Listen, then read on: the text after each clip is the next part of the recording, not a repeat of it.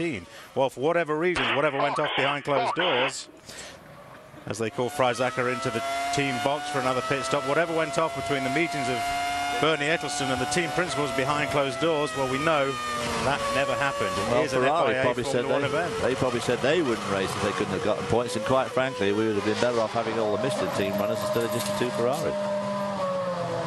So look at Friesacher's tires. Get a bit greened. Very slow on getting the fuel, but he's still not got it on now. There it goes.